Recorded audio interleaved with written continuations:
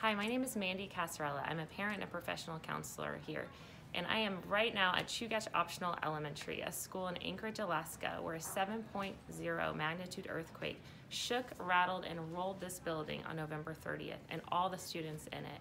Thankfully, nobody was hurt. However, many students are still shaking in their bodies in many ways. Schools were shut down for a week. They are back now, and repairs are being made. And we are asking for a mixed bag of feelings and the Komochi's materials in our classroom to help children recover from this event. Thank you so much.